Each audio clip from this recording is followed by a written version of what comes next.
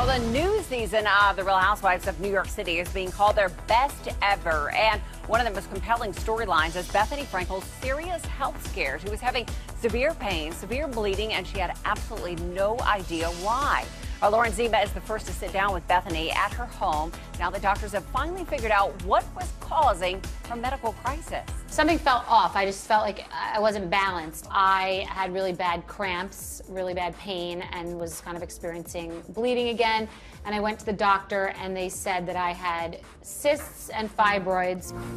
I have to go to, I have to do surgery. Oh my God. But it's like 3 days in the hospital. Bethany reveals to ET exactly what's behind her recent health scare. After becoming anemic and losing 10% of her blood, she underwent surgery to remove several fibroids. First, he said that my uterus grew 50%. The fibroids are growing so fast that it's like having a baby in there. And he's not an alarmist, so No. he was freaking me out. He was like, this is a lot of blood. He's like, you're bleeding a lot. And he said you have to have a living will, and where will your daughter be at that time, and you'll be in the hospital for 3 days. And I was like, what? I never even heard of this. I mean, he said a lot of people have fibroids, but they don't grow at this pace.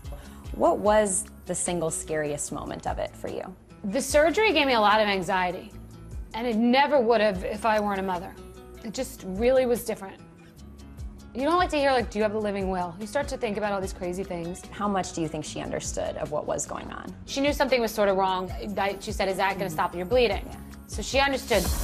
The mother of 6-year-old Bryn has always been open about women's health issues, talking about her own miscarriage on her talk show in 2012. It's not really about me and not my experience. It's kind of just about being able to talk about it and women knowing that it's so common and it's not their fault. Right. I had a miscarriage, which I now think is because of the fibroids, which were growing.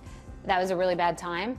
And I think it's the same thing with the fibroids. It's so common, and people don't talk about it. People will talk about money. People will talk on TV about their sex life. They'll talk about infidelity, everything. People don't talk about female issues. Are you okay? I don't know. I'm going to see you tomorrow morning. How did you get through that? Some of the girls on the show were so surprisingly supportive. Carol and Ramona and Dorinda were very, very kind. What are you still dealing with today? Just making sure that I've healed. I have to go back for my next checkup to make sure that everything is sort of back together. It's nothing I can really see, so I don't really know. And people say that I look better. I've lost weight, so that's maybe not the best. People start commenting on that, but I did, so I understand why they're saying that. Are you sick of those comments? No, I'm used to it. Don't hate the player, hate the game. It's part of it, you know?